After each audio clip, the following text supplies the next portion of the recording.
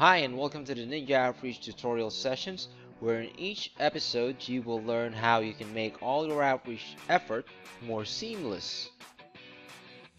In today's episode, you will learn how you can create an automated campaign for the list that you created on your NinjaOutreach account. Now remember, before you even begin, make sure that you've already created a template and that you have connected an email account to your NinjaOutreach. First, hover your mouse pointer to the Outreach tab and then click on Auto Sending. Next thing you want to do is you want to click on Schedule a Campaign and then fill in the drop down.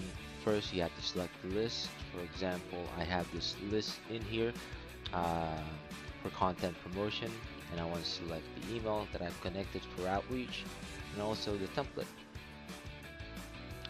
After that, you will have the option to either send it now or send it later. If you choose to send it later, you will be asked to select the date and the time, as well as the days when you want the outreach emails to be sent, as well as the frequency of how many emails you want to send per day. But for this outreach campaign, I want to send it now, because now's the perfect time for me to send it, and it's just 20 emails. And then I have the option to add a couple of follow-up emails and then select the days when I want to send the follow-up emails out.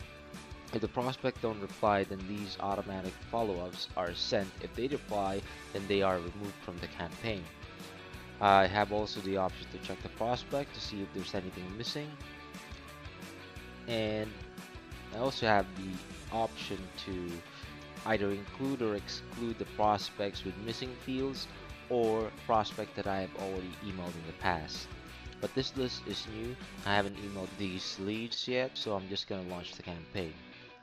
There you go. And this is how it would look like on the outreach mode. You also have the option to pause the campaign by clicking on the slider button right here. It shows as active, but if I click it, it becomes paused and grayed out.